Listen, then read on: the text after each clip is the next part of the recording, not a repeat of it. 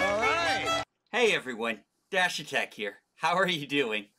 Well, this trailer for Gen V, it's called. It's a boys spin-off. It actually looks like hate-watching Kino. I mean, they crammed every obnoxious Zoomer stereotype into this thing. And you know, they chock-loaded, you know, with cringe. Yet they cut it, towards the end, they cut it like a horror movie. So, like, if you dislike Gen Z, I just think it's going to be a good hate watch. Welcome to Godolphin University. Hey! We've trained the best and brightest young heroes since 1965. Godolphin is a safe space for you to thrive. Did the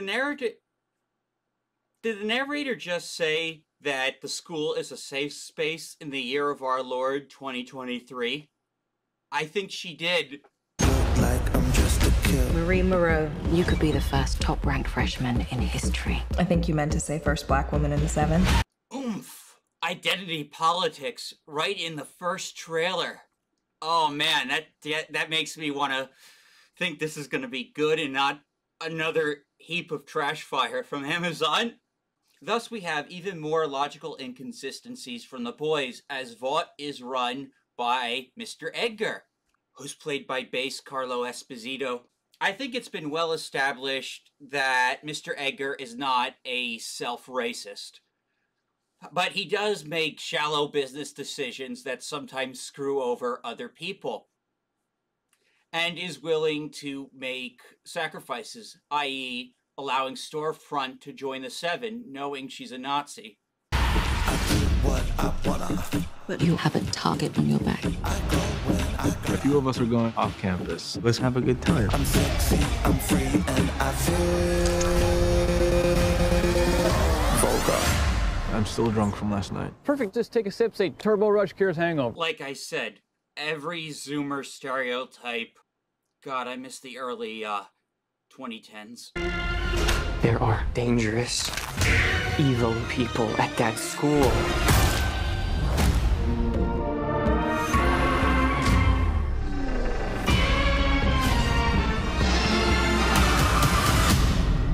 Now that is what I'm excited for about this show. Obnoxious, shallow Zoomers getting butchered in Minecraft. I exploded his dick. Tag team cocksplosion. And that's what I'm not looking forward to. The cringe.